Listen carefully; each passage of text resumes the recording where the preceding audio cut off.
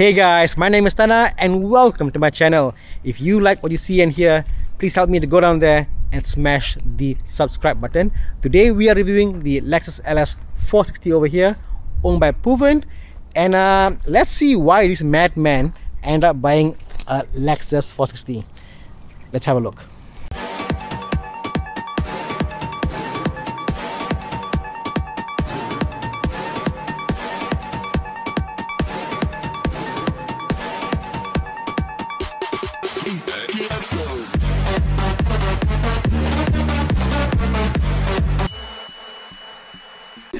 So this is the Lexus LS460. So the Lexus, how it works, what they have got the IS, they got the LS, GS, and the LS. Yeah. And I guess the IS is the entry level, the GS is the mid level, and then after you move up to the LS. So it's like more like a 3 series, 5 series, and a 7 series. So this will be your 7 series of cars.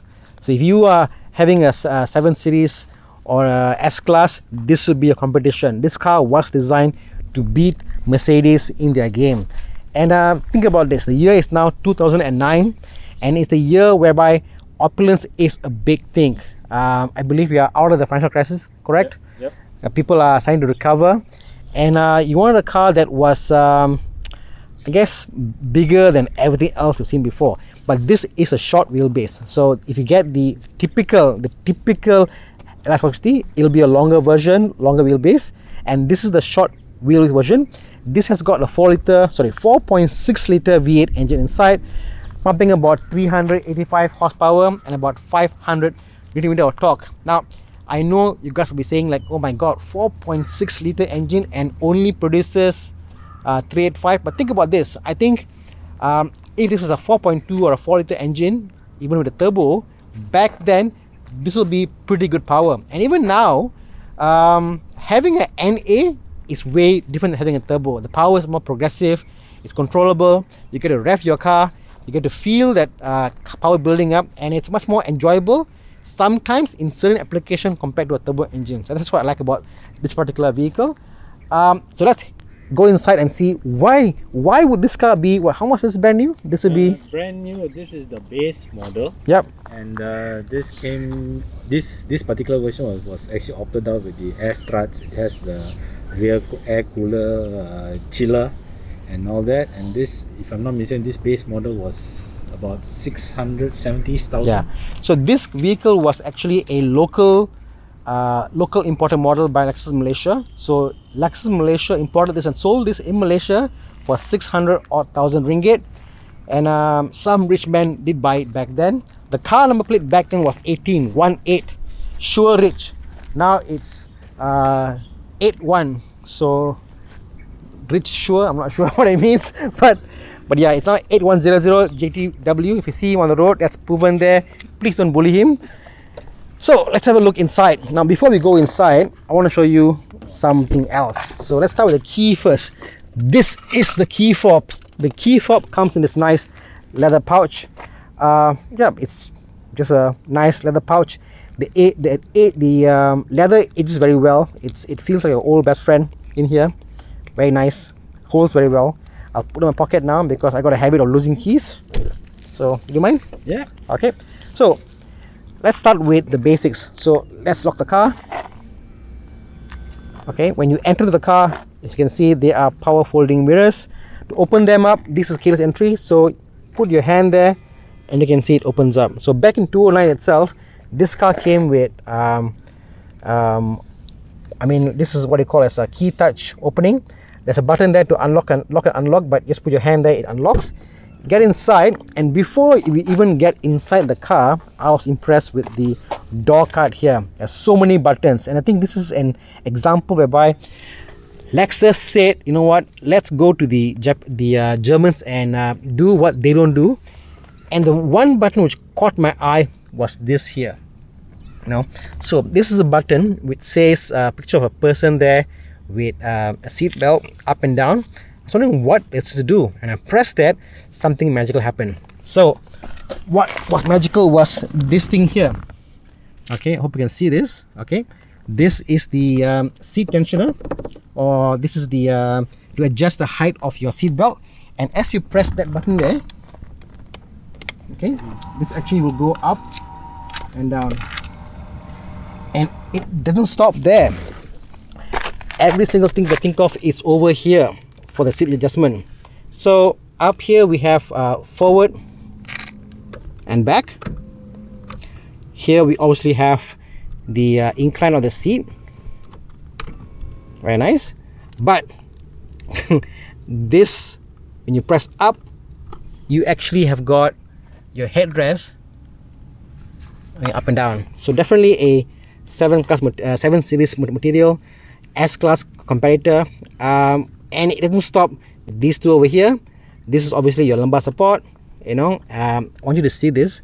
On most cars, you can't see the lumbar support going up and down. On this car, yeah, it's very obvious. Okay, it gives you very significant support. And over here, you've got your thigh support. So, yeah, and that is what makes a car worth 600,000 ringgit. No, it doesn't. There's more inside, you know. So, Puvan, let's go inside. To start the car, obviously, keyless entry. Or let's unlock the car. Unlock button is here. Start the car. We press this button here, and the car starts. So if you saw that, I'll off again. Yeah, the seat. Yeah, the steering comes towards you when you start the car. Will now start. There's the DVR there. It's aftermarket. GPS connected. Okay. On your smartphone, connect to a Wi-Fi network whose name starts with Thinkware. Thinkware. Yeah. So how is it? Oh, it's not bad. Yeah, how's it? It actually has lane departure, lane keep assist, blind spot. Okay, not bad. Then after that, it has a AES camera detection. Okay. So this is the meter cluster over here, and typical of any car, you've got your temperature control, the temperature meter, you've got your fuel gauge, you've got your speedometer, 280 kilometers per hour. I'm not sure how fast this goes. How fast? I'm not. It's not, but I heard from somewhere it goes 240 easily without any issue. You know. Again, look at the RPM meter. The RPM goes up to it red lines at 6,500, and right now the car is stationary and it's idling at about 700, which is pretty good. Over here, as you can see, there's a small LCD display here. So back in 2009, they gave the small little LCD display, and to navigate, I assume I gotta press, yep, over here. Okay, so as you scroll down the buttons here, display, it tells you after refueling, time, travel, so there's some basic information there. LCD display, pretty neat. And obviously you got your phone, and this is your channel or CD. Volume should be below, which is here. Okay, plus and minus for your volume, and voice control. And the hole, I believe, is for the parking. Parking brakes. This is your parking, auto hold. Yeah, auto hold and parking brakes. Auto hold, if you're on a hill, you press this button over here. It helps you to hold the car so that you don't go down. And there's so many buttons over here. This is what I noticed first getting in the car. There's so many buttons across here. It does get a bit intimidating, isn't it? Yeah. Yeah, it's a lot of buttons here. Okay, and over here we've got your folding mirrors. So you press a button and it will fold the mirror for you. Okay, this is your parking sensors. If you're on that, it will let you know how is the car in terms of being close to any objects. This is your AFS. So AFS is active light front system, or something in that nature. It's basically your active lights. Yep. So it helps you to kind of, if you turn your steering left or right, that thing will actually turn left, or the lights will turn left or right to give you a higher level of illumination.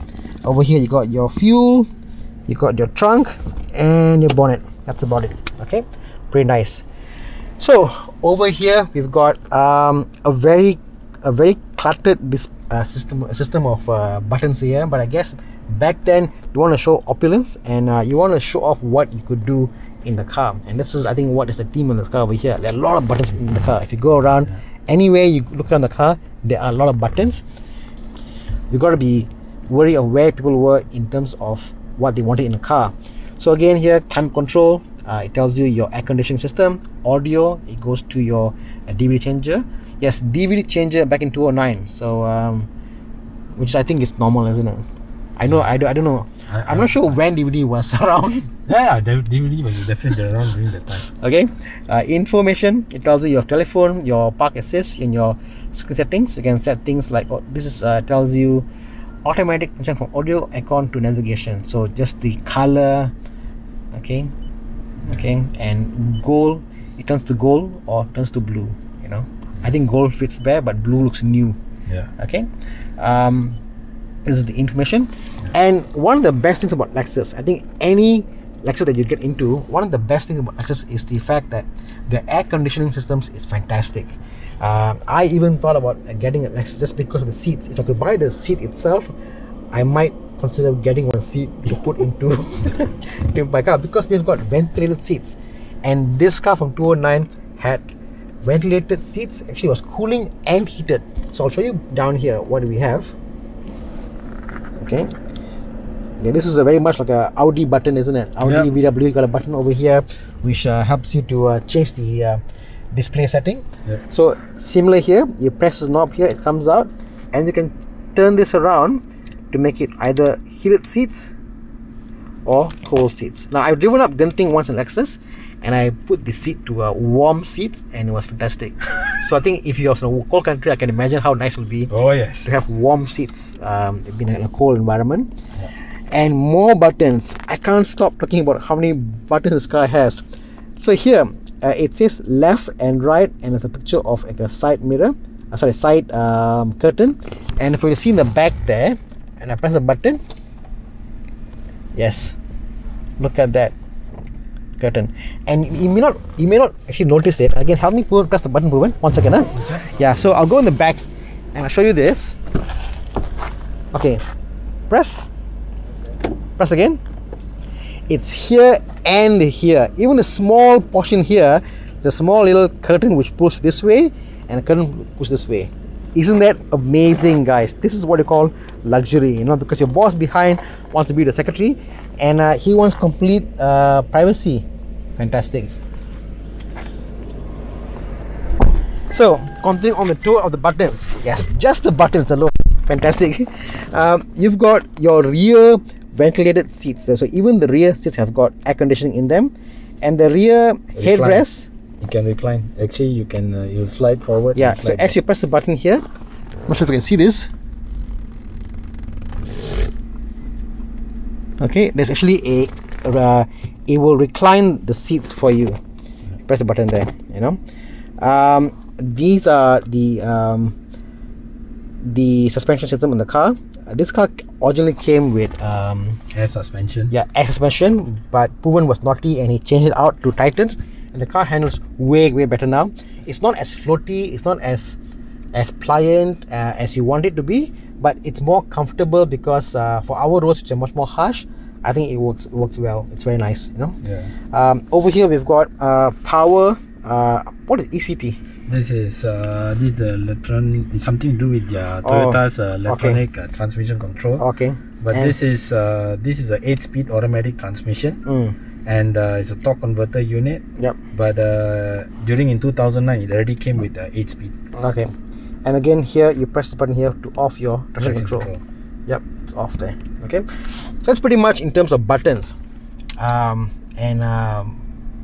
guess if you think about Lexus, a lot of the concerns people have is how complicated the car is. But the car is complicated, but yet after this is now 11 years old, every single thing in the car works. And when he bought it, the car was perfect in terms of these things over here. Everything worked. There's no button missing. There's no issue with mirrors or whatever. The electronics in this car is perfect, and that's what you get buying a Lexus. Perfect electronics. Everything works from day one itself. Your glove box here, if you press down here, you got 2 layers there, and I believe it comes with a chiller, isn't it? No, chiller is at the back. Oh, chiller in the back, correct. Because this is a Boss car, right? The Boss car has chiller in the back to put your wine bottle. Not wine bottle. Yeah, you can put 2 wine bottles there. Big bottle? Yeah. Wow. Yeah. can put in. So chiller and a wine bottle in the back. Yeah. Unfortunately, you can't sit in the back, right? Because you're driving the car. Yeah. Okay.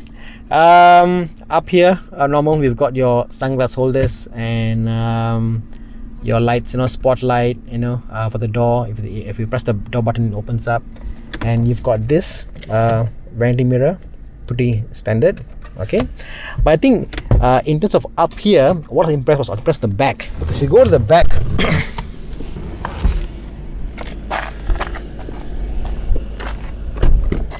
again, let's welcome to the boss chair here.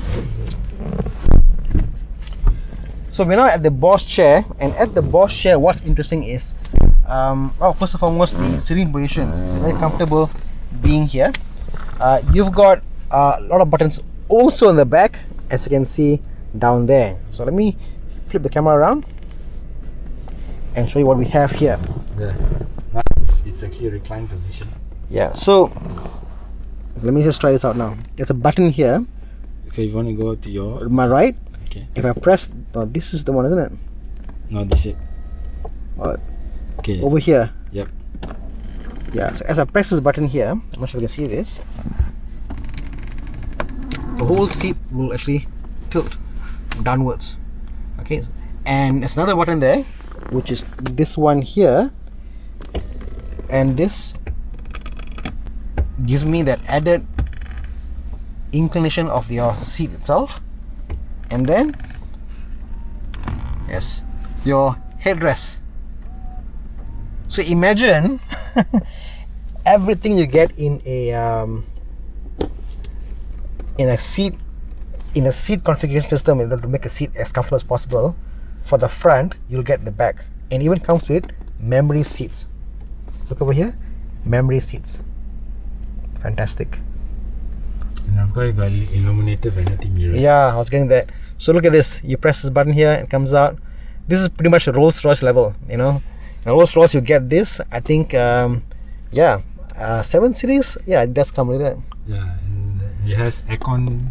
Your aircon vents are here on the roof, and you have on your B pillars. You got a small hook there for you. Yeah, put your teh tarik. To teh tarik, or even you can hook your jacket. Jacket. Oh, I was thinking teh tarik. Then after that, you have your... Yeah, and down here you got your climate control. Yeah. And this is a quad zone car, so it gives you 4 zones. They can adjust independently, and as you can see here, we have got the track, the volume. You can set things like which disc to play, disc 1, disc 2. You can set your fan speed, the blower speed, the fan speed. And here in the back, that's your air purifier running. Got air purifier in the back. Yeah, air purifier, my god.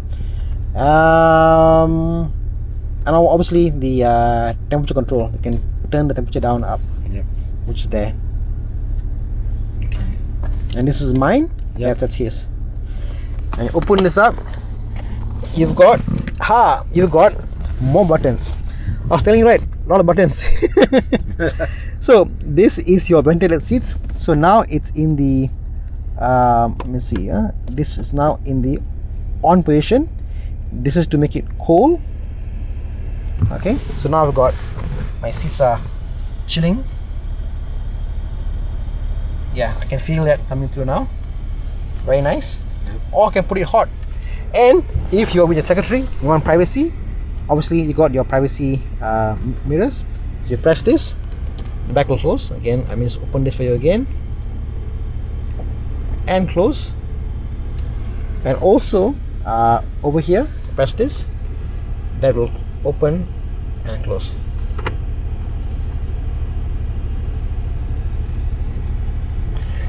So what do I think about this car in totality? Yeah, this is the chiller. Oh yeah, chiller. We can't forget a chiller. Woo! I think it can fit like a 500 ml bottle. Yeah. I think a can or 500 ml bottle can fit there. Not a wine bottle. Yep. Yeah. So the LS460, should you buy one? I don't know, bro. I mean, I love the fact the back is nice. I love the fact being seated in one, being driven in one is fantastic. I love the fact the technology in here is so amazing. that for the price you pay for, you're getting a true reliable 7 Series, a reliable S-Class, reliable 7 Series. Yeah. But the only problem with this car is that you love driving the car more. So when you drive the car, you can't enjoy being in the back and enjoy all the facility. Yeah, I think for me it's more of from my E60. I think for me it's more of going to the next step up. And of course my bucket list was going to finally move up to a V8. Yep. And for me, this particular combination was something I was looking for the longest of time, because I'm not a big fan of sunroof, and I wanted a dark interior car with a maroon exterior. So it's and you know, with used cars, it's always like you find you can never find the combination. And the paint is quite interesting though. I think we didn't show that properly. Yep. If you get outside and see the paint,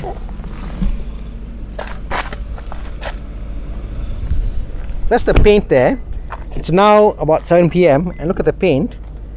It doesn't show much here now, but during really intense sunlight, there's a sparkle in the light. Isn't it? you have a bit of pearlescent flakes. Correct. And this is the original factory color from Lexus. Yeah. And this car has not been repainted. Yeah. Imagine 11-year-old car, original paint. It looks fantastic. No blemish whatsoever. Perfect. Perfect.